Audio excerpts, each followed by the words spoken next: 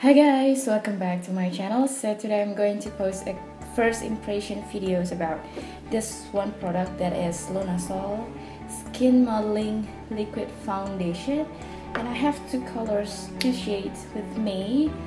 The lighter one is OC3 and I'm going to use the darker shade, which is OC4. I already applied moisturizer and I'm going to apply this and on the back of my hand.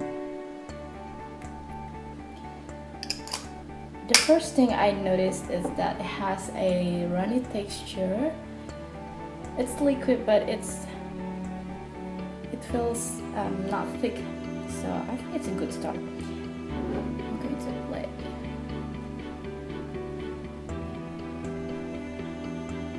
on my left side area. First, I'm going to buff it out using a buff brush.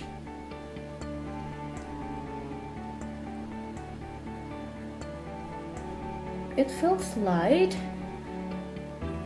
It doesn't settle into my dry areas, which is good so far. So you can see this is with the foundation and this one without the foundation. I'm going to zoom it.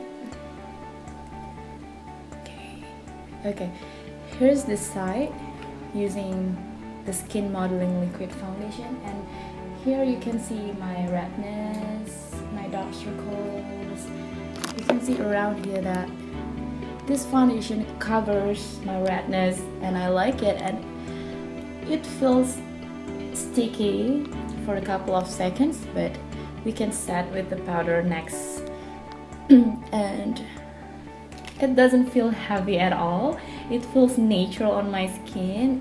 You can still see my skin underneath this foundation, and just apply it again and buff this foundation.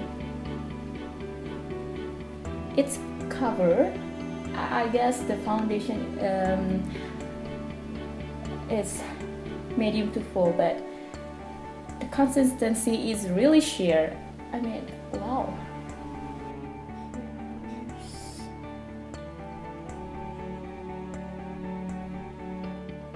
I'm going to cover my foundation with a light application of setting powder, just a light one, so it doesn't really affect the foundation.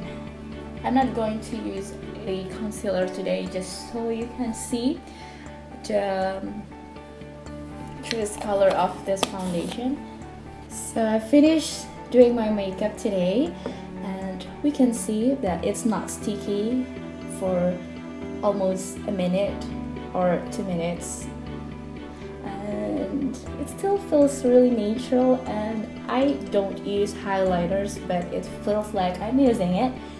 I like it so far. We'll see after later tonight, because I'm going to do trial makeup for a wedding after this, and I'm going to hang out with my friends later tonight, so we can see after that on how it applies on my skin, how it stays throughout the day. And yeah, it's around 1 o'clock in the afternoon, and we can see after like maybe 8 or 9 hours today. So I'll see you at the end of the night. Bye. As you can see, it covers all of my redness areas and even out my skin tone. I like it, and it doesn't feel heavy or sticky anymore. This is the final update for my first impression of this Lunasol Skin Modeling Liquid Foundation, and this is around 9:40 p.m. and I can say that I'm quite impressed with this foundation, because I didn't expect that I would love this much, but I didn't touch up throughout the day. I forgot to touch up, so I guess yes, I can see my dark circles to be appear right now.